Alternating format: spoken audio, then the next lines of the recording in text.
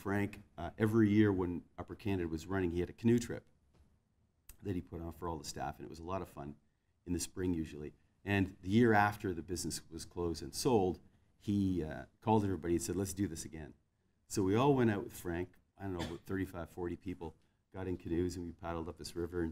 And late one of the nights we were out over the weekend, probably 3, 4 in the morning, myself, Greg, who was my boss, and Cameron, who Frank's son, who worked for me, were sitting around the fire, and we started talking about this idea of coming up with another brewery, starting another craft brewery, the Phoenix Rising from Upper Canada. Because although we got into other jobs and other businesses, the passion for what we were doing wasn't there.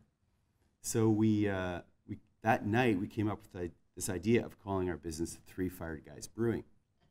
We thought this was excellent. It was the truth. We love the truth.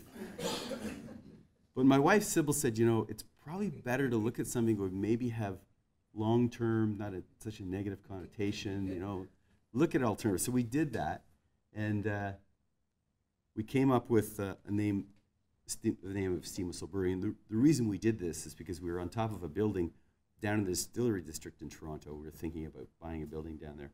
And I was standing on the roof looking west into the core of the city. My brother Dave was our architect. He was there, and Cam, my partner, was there. And I said, guys, you know, we're going to have this look and feel of overbuilt quality, retro, age of innocence with our brand. What if we put a steam whistle on the roof and at 5 o'clock blew it off, just like in the old days?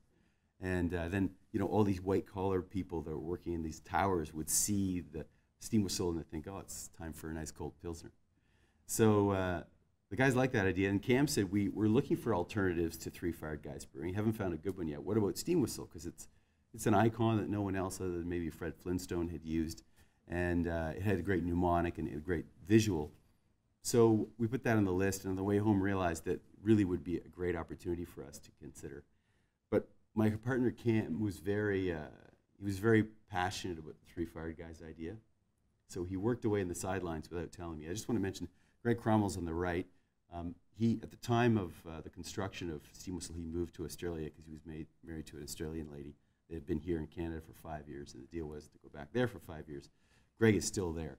So it was Cam and I were left with operating the business.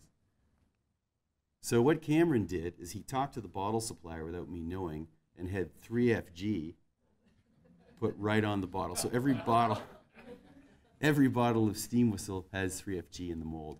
What's important about that is, for all brands and all businesses, there's a story to tell. People love hearing stories.